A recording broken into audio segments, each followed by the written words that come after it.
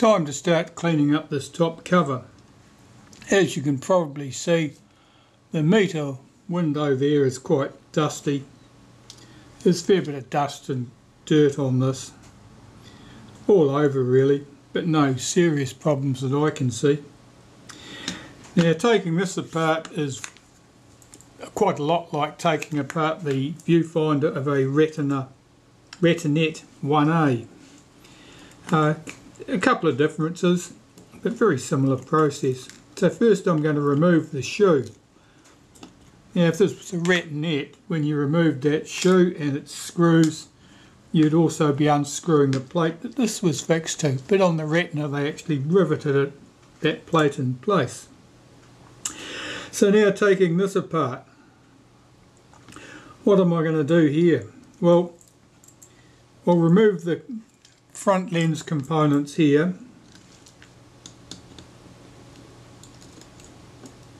Probably lucky we got here when we did, because that screw was loose and it's just boinged off into the distance. That screw was loose too, so they were not going to stay there very long. Took those off and I will have to find that missing screw. Okay, so to continue on, we've got this little retainer. It's vaguely cup shaped. It holds the front viewfinder lens in place. Now on a Retinette 1A this would be plastic and it would be behind a glass window. Here it's glass, so no need for the glass window. On this side we've got the piece that gives us our bright lines in the finder, and that'll be held down with a touch of lacquer there, which we probably won't be able to get to, and I don't want to anyway, because it almost certainly if I start splashing acetone around in there it would end up running onto something I didn't want it to run onto. So we'll take this out.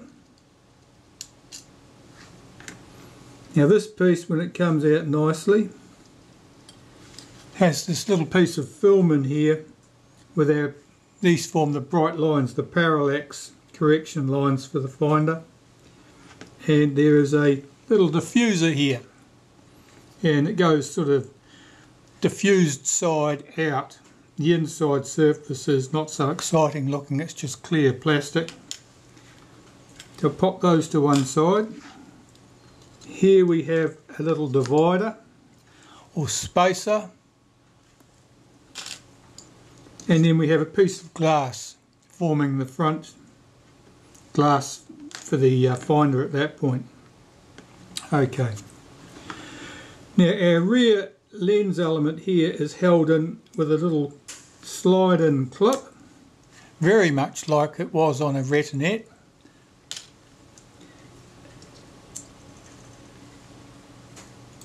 There is our lens. That's the eyepiece lens itself. Now this is pretty much flat on one side and certainly convex on the other side. Now the convex side goes towards the front of the camera, the flat side goes to the back. Now there is a little plastic or metal holder in here. I'll see if I can get it loose. That rear lens sits into. Yeah, I've got it out. It's just like a little sleeve that fits around that rear lens, that eyepiece lens, and that serves the same purpose as the black paper washer does on the Retinettes. It just adds a bit of space in there between the two. Okay, what else have we got to come out of here? Well, there's a spring on the frame counter. I'm going to unhook that from the frame counter tab. Not going to try and wriggle it off the viewfinder part yet. And then there's two screws hold the viewfinder body into the top here. So I'll loosen those screws up. That screw's loose. A lot of loose screws in here. I wasn't really expecting that. That wasn't really a problem with the rest of the camera from memory. And this should just lift out, and it does. Now this piece is virtually the same as it would be on a Retinette 1A. I'm just looking at the front surface mirror here and the semi-silvered mirror here, and they're both sort of a bit hazy looking. They've got a bit of deposit on there, which I would rather they hadn't got.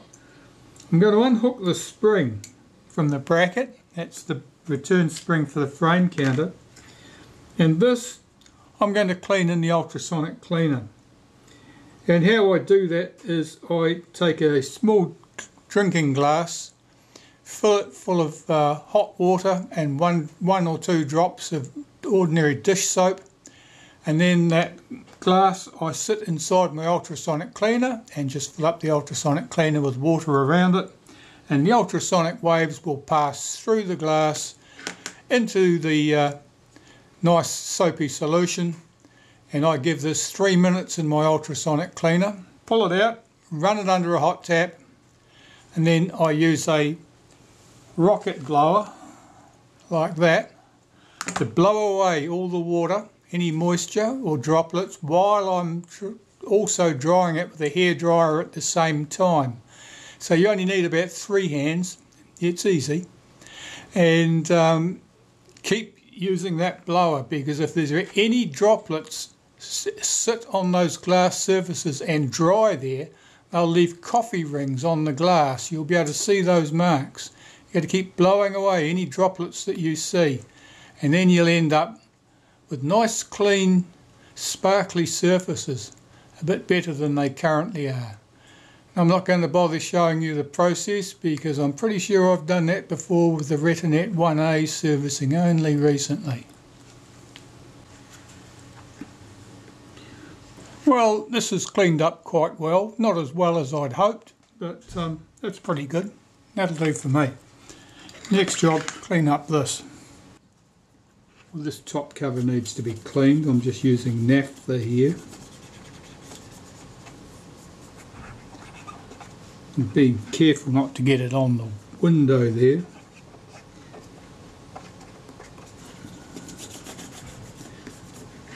There's a fair bit of dirt coming off there, but it's looking in pretty good condition, this top cover.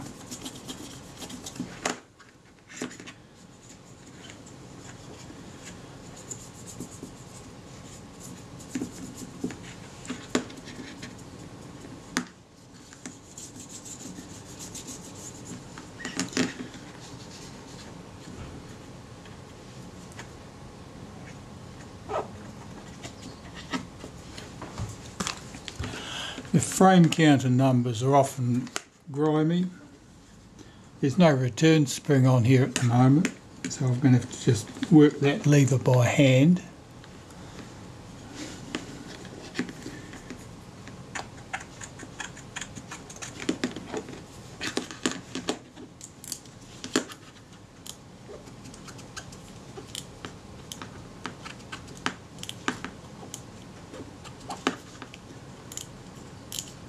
Sometimes you'll find that the frame counters on these cameras are very, very stiff in their operation.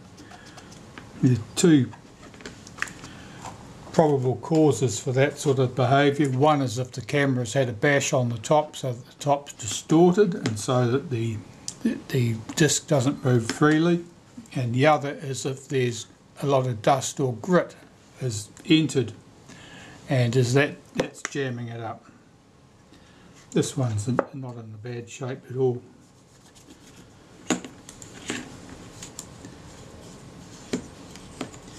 It's not uncommon to find traces of corrosion, a little pitting along those edges where the chrome top tucks down into the chrome trim on the camera body.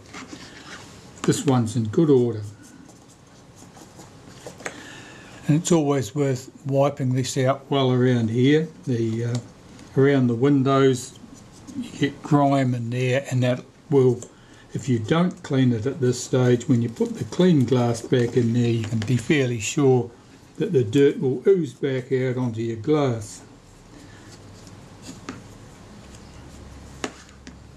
Well, that's looking pretty good. So I want to clean the glass here and the rear glass here. Now that's a piece of plain glass, that rear eyepiece, but I'll need to clean that with some normal domestic glass cleaner.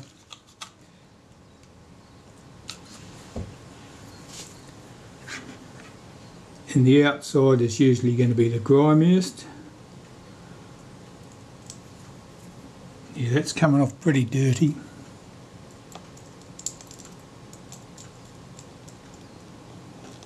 You may have to have one or two goes at this because there'll be dirt and grease and all sorts of rubbish around the edges, which will make its way out as soon as you've cleaned the rest of it. Or your cotton bud will pick it up and smear the remainder about. And to access the inside, just come straight in from the front.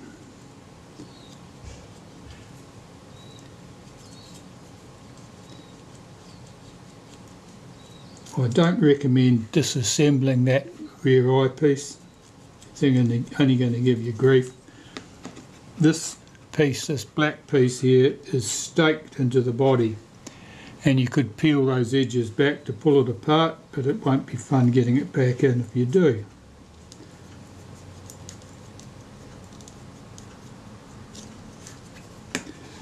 Just checking to make sure that that's nice and sparkly. It looks pretty good to me. That leaves this one here, this meter needle window. That's usually fairly grimy. Be fairly gentle with this, you don't want to damage it, but there's a fair bit of muck coming off there.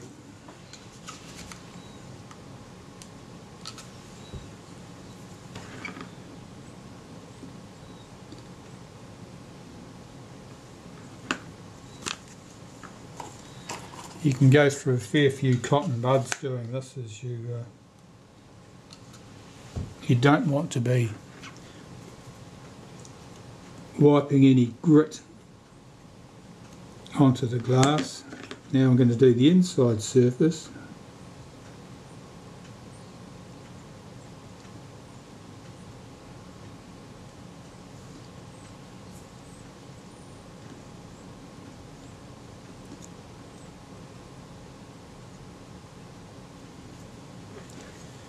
Yeah, there's a few marks on there. I'm not sure whether they're scratches. They could easily be scratches.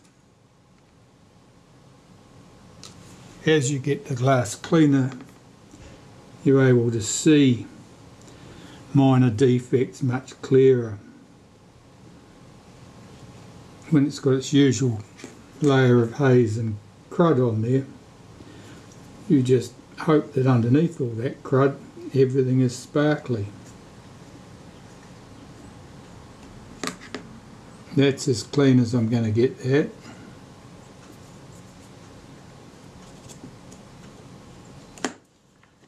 So there's the top cover, that's all clean, that's ready to be reassembled.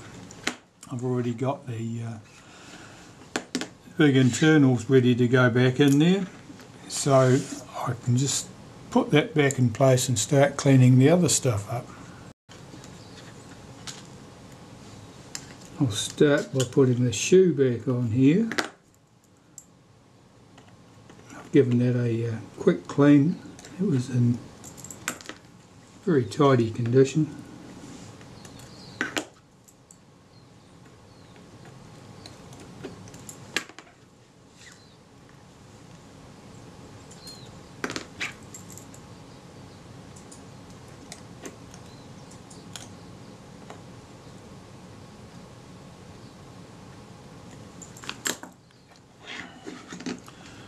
Flip it over.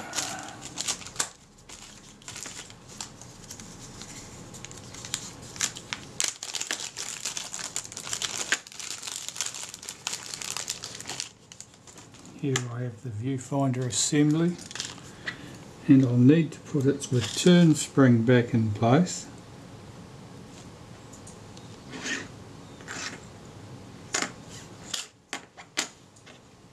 Which connects up to this piece here.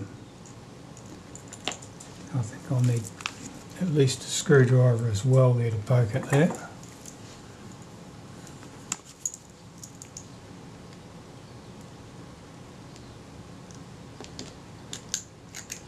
That's that.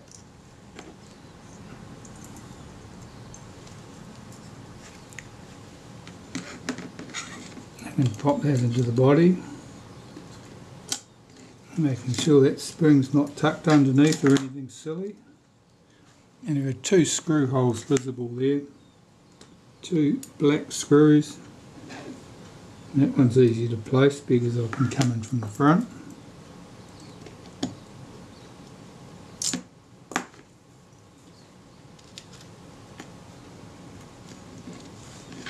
Mate, down here beside that little condenser lens there.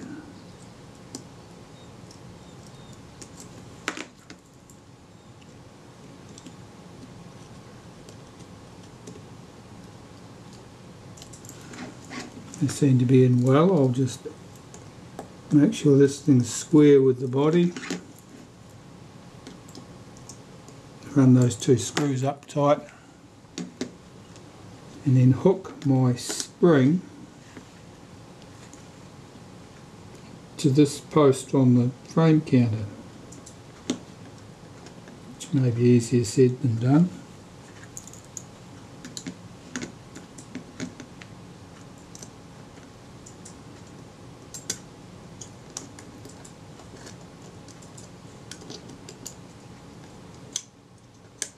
Yes, that's fun.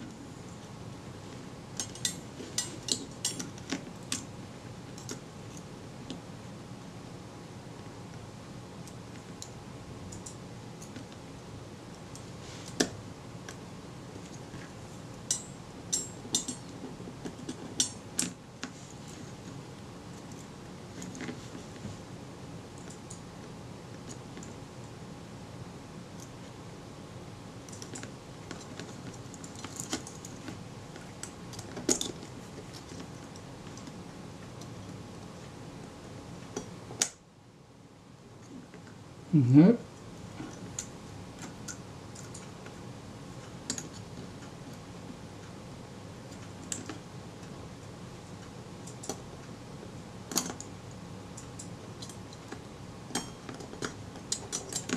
That's it. So the frame counter is now spring loaded. Okay, so starting here, we have this little collar that drops in there. Now rear eyepiece glass drops into that collar, so I've got to clean that next. Here are the 3 pieces of glass we need to clean. So, since these are all just plain glass, they're quite durable, and I'm just using glass cleaner on a cotton bud here to clean that.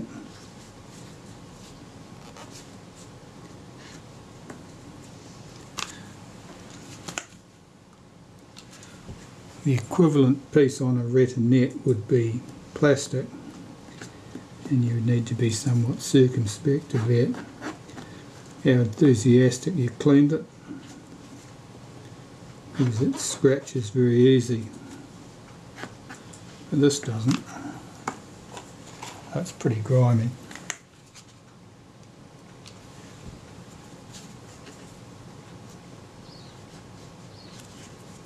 The front surface, of course, is exposed to fingers, and it gets pretty grimy.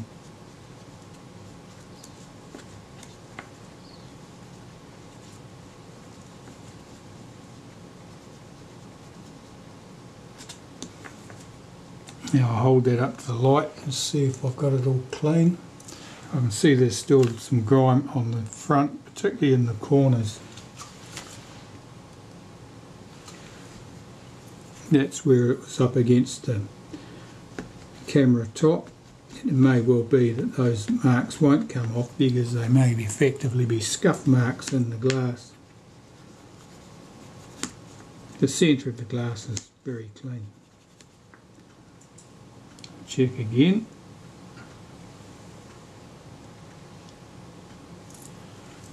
Just one patch in this corner.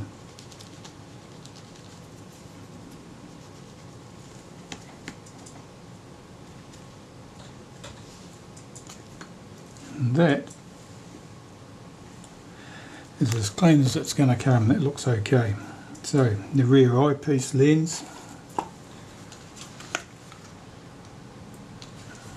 This is quite definitely convex on one surface, and it's either flat or close enough to it on the other surface.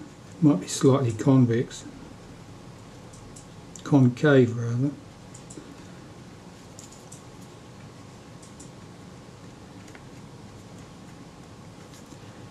The convex side faces inwards towards the front of the camera. Again, I'll hold that up to the light, check that it's clean. It appears good. It only leaves the front glass here, which is very, very grimy. That's for the frame lines illumination.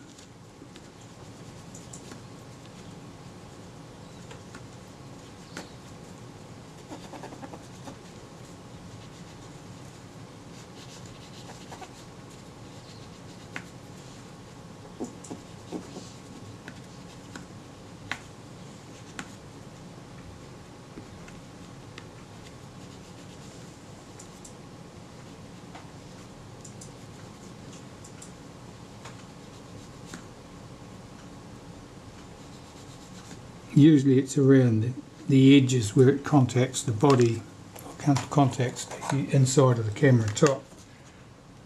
That's going to be the grimiest, and because that's often oils and similar, it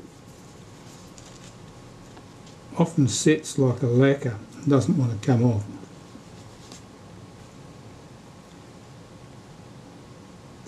So by checking it with transmitted and reflected light, you can get a good idea of how clean that glass is. Of course, it's especially important that the inside surface is absolutely clean, because the outside surface you can get at and clean later.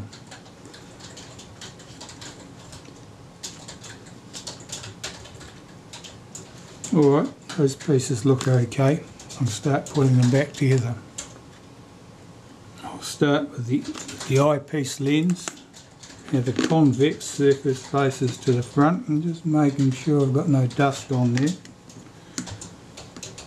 And that should slide into that little sleeve that we put in there previously.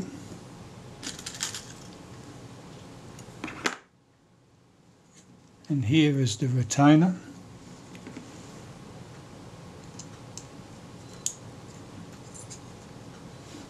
That fits much more securely than the similar one on the Retina 1As. Why they made them a different shape, I don't know. Right, so that's in place, and I'll have another look before I go any further to make sure there's no dust inclusions.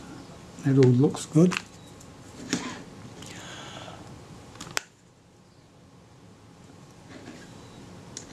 Front glass for the finder drops in there, and we have this mask.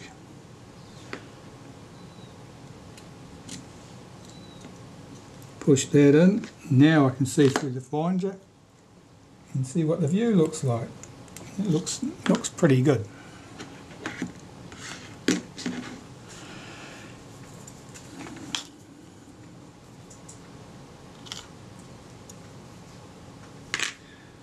Okay, so the remaining pieces here.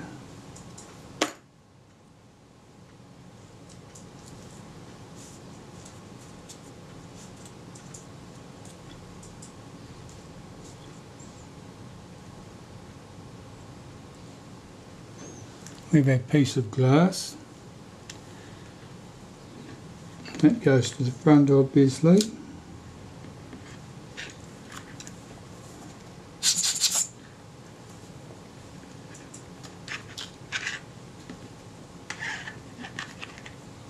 we have this spacer.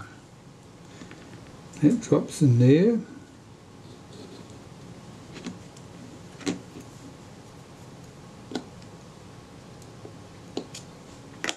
It'll keep that glass firmly up against the camera top.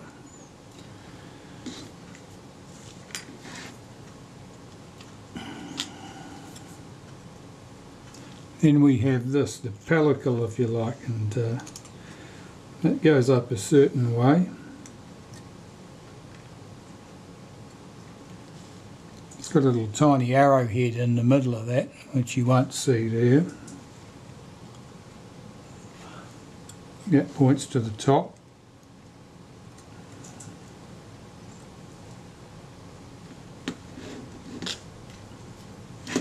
And that sits in this cradle, and the L shape at the bracket at the bottom is at the bottom. You slide that on there.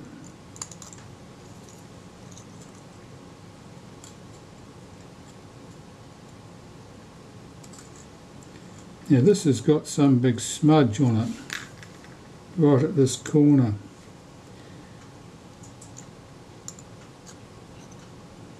It looks like something's etched into it. I'm not going to poke at that because it might just end up making it worse.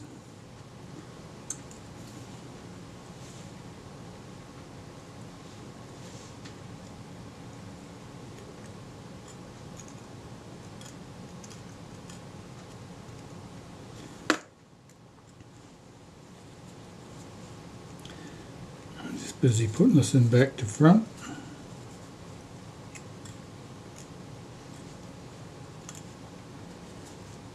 Here's the diffuser window. The diffuser should face to the front, the diffuse surface should face to the front. And taking the three pieces together as a unit, I'll slide that into place behind that spacer we put in there. I'm holding that with my thumb so it doesn't fall out. I can look out the window and see if my parallax correction lines look right, and they do. And I'm seeing a tiny bright spot in the middle of the screen, or just off to the middle of the screen. That tells me something interesting. It means that that mask, that celluloid mask, has got a hole in it that light is diffusing through. If you want to pull a bit of white paper up there, you may see that. There's a tiny mark just here where light's diffusing through it. It means that that surface here has lost something. It's not blacked out. So see if we can fix that. We don't need anything in the middle of that screen, of course. The arrowhead is normally hidden. Using a black marker pen there, I'm blocking that out.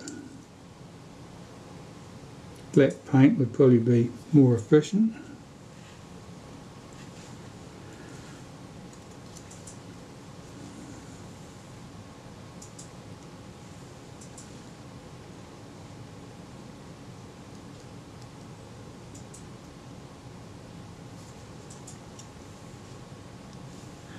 That looks good. Back where we were. That'll just stop that from being a distracting nuisance.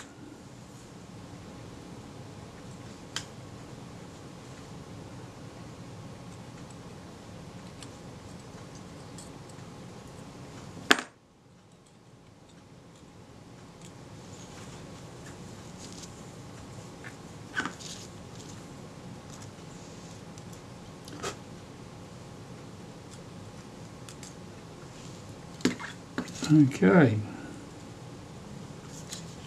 so I'll slide this into place.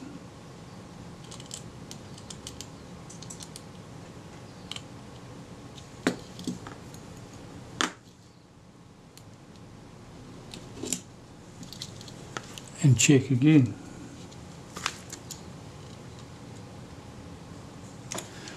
better, no distractions. This strap goes on here.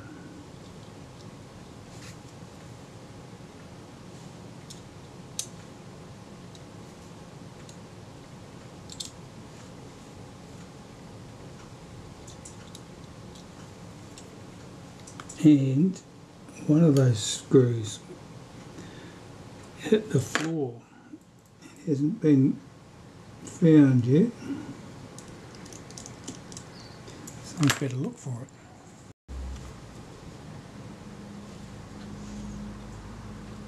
it. Okay, you can all stop looking.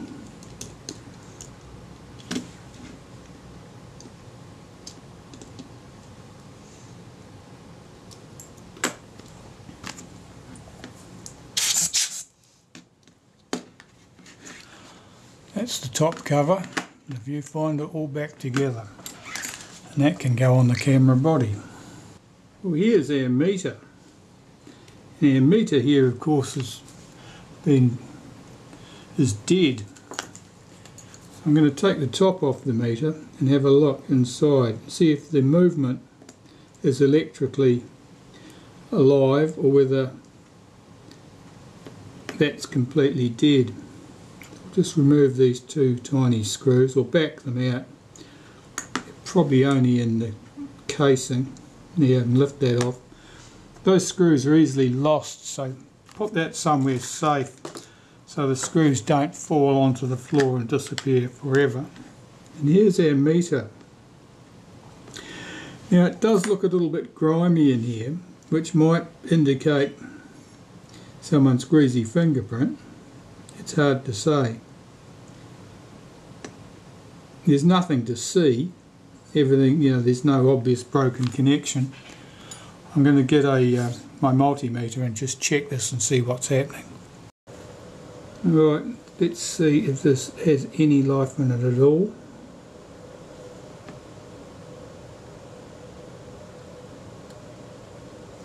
It doesn't look like it.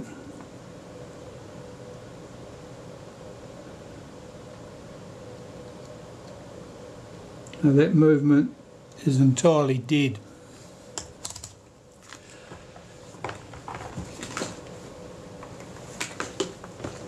Now many years ago, the movement there, the coil, that was you could get them as a part and you could replace them. It was always awkward, very difficult to do, and from memory you're very lucky if you could replace 2 out of 3 without ruining the replacement part. However, of course, there's no replacement parts anymore, so the meter is effectively useless. What are we going to do? Well, here is the meter taken from a Reflex S. And this will make a good substitute.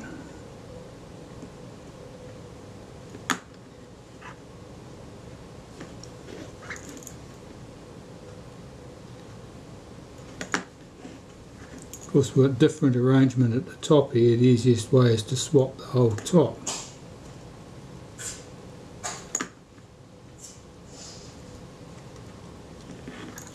Screws don't want to back out far enough. That's better.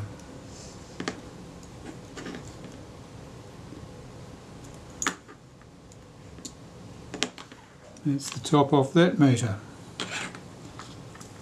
Let's take the top we've got here.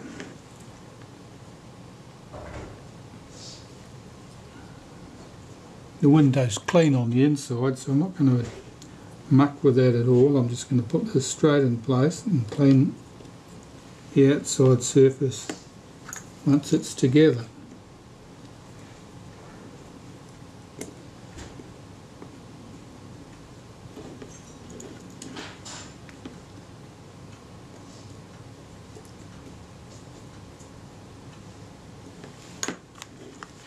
Okay, so there's a working meter.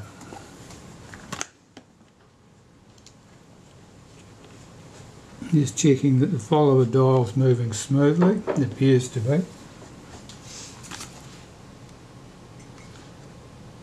I'll clean the meter window. This is plastic and it is easily scratched.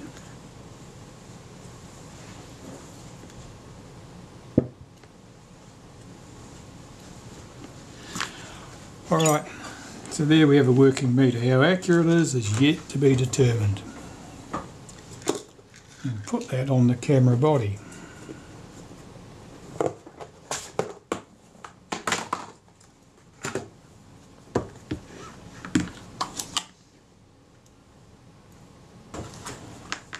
I'll start here by putting the film release lever back in place. I'll just wipe a bit of molybdenum paste through the centre of that.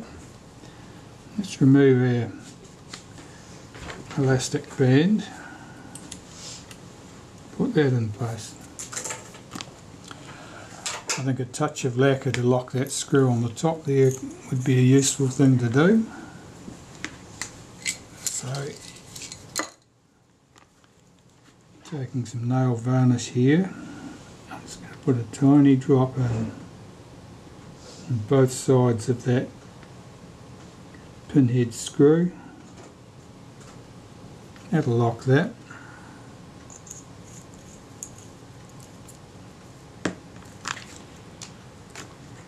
Now the cocking rack and everything has already been lubricated. It's looking pretty clean there. I'll just put a little touch of synthetic grease there. Some on that outside surface. And that'll find its way around. Our meter. This little tab on the back of the meter hooks under the arm here at the end. And sometimes it's awkward getting your shutter release and your film release tucked under the end of the meter easily. That's looking okay.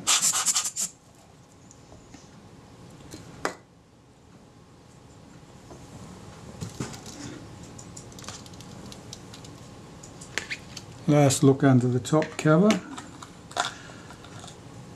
Put the shutter release button in place.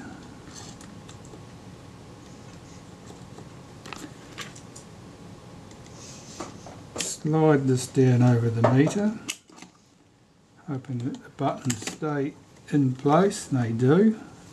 Now I'm going to check the frame counter. Make sure that it moves one frame and only one frame. If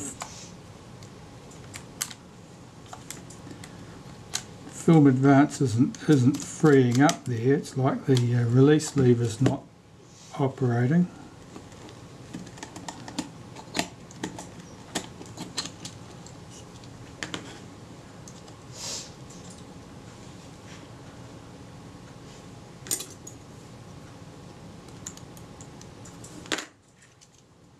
Try that again.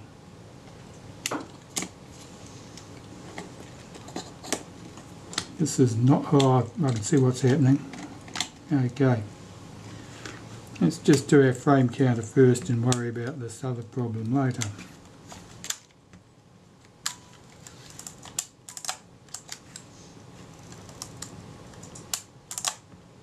Yeah, that number's centred up with the notch. Now what had happened?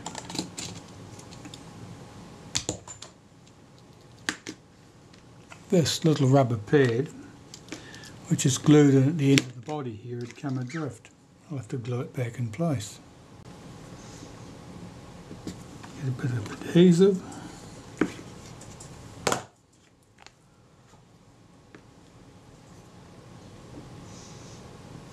Take out a little pad, I'm just going to wipe that through there.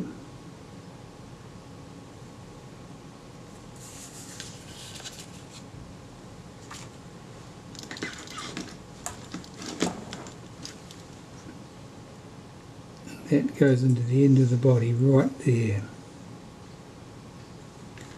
And that pad's not uncommonly missing. It really does need to be there. It locates the meter and keeps it fixed in place. And now another go at putting this top cover on.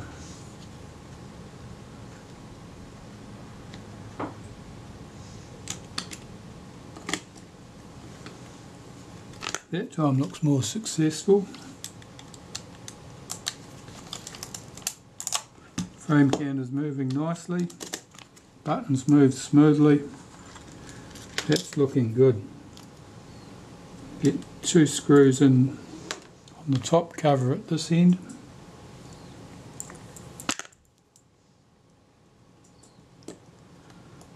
If you've done everything right, these are the 2 chrome plated screws. If you've done something wrong, one or both of them will be nickel plated because you've used the chrome screws up somewhere else.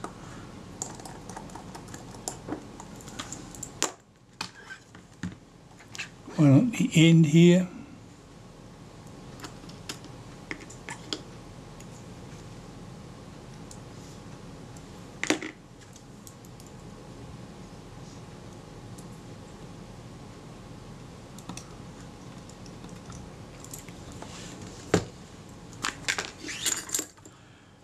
Right,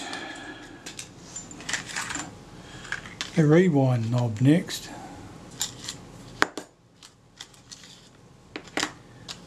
Here are the rewind knob components.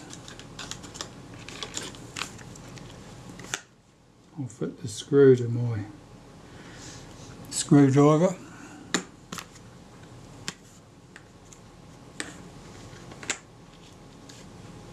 The wavy washer. A light wipe with some synthetic grease, drop that into place there. That piece over the top, run the screw in,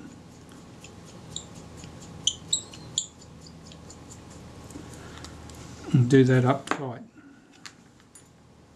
The wavy washer gives us our friction, which allows us to set this little marker next to our film type reminder dial.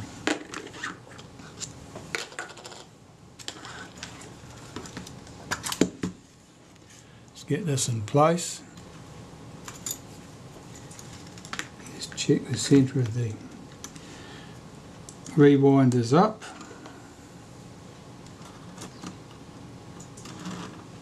It should just spin in. That's moving nicely. I'll put something through the fork. And this should be a 2-stage process. You should see, close that front of the camera. You should see a 2-stage action. You lift the knob. This is to allow you to rewind the film, and as you lift it further, it pulls this out completely to allow you to take the cassette out of the camera.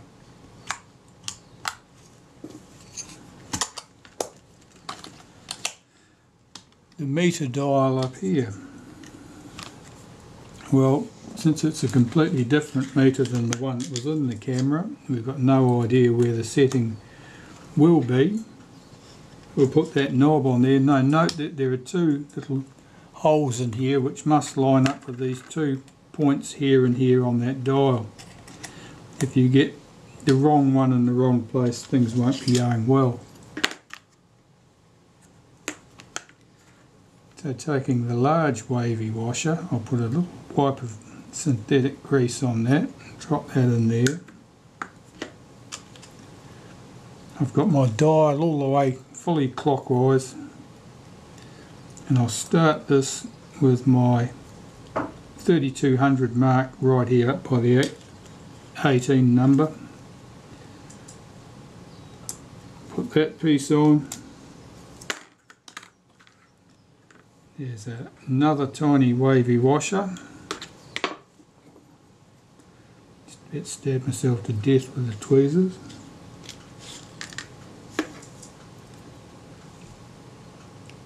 And there's the screw that holds it all in place.